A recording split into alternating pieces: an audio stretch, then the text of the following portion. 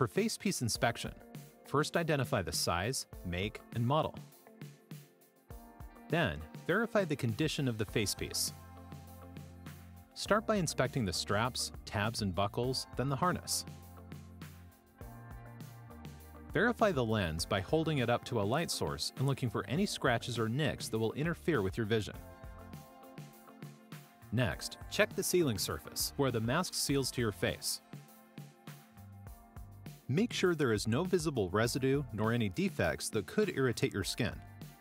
After you've checked the sealing surfaces, inspect the inhalation valve and gasket. Verify that the spider gasket is in place.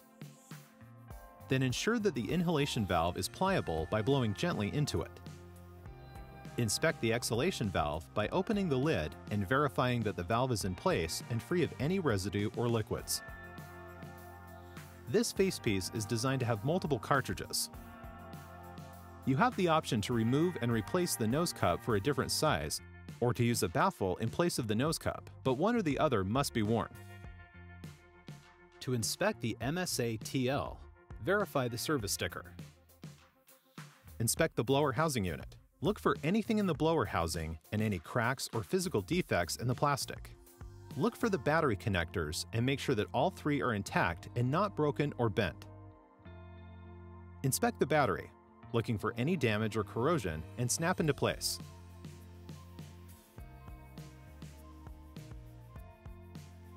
After you've checked the battery, look at the cartridges and inspect the O-rings. Install the cartridges by laying the unit flat and placing a cartridge on top and turning counterclockwise until it drops into place. Hand tighten until snug. Next, inspect the breathing tube by checking that the O-ring is in place.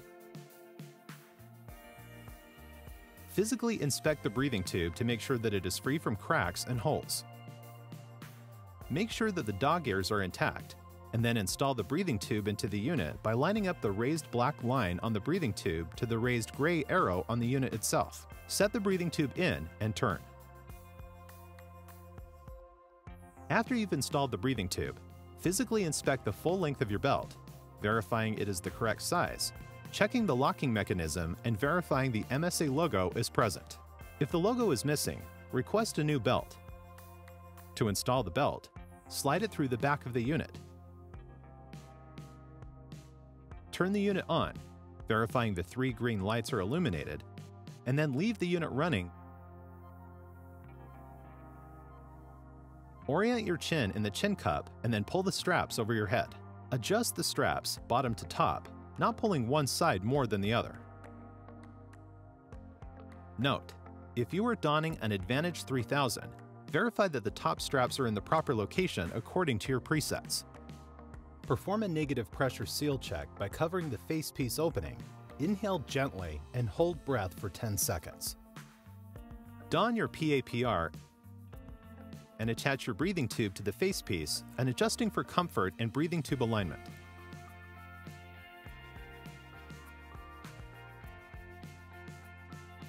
Turn off your unit.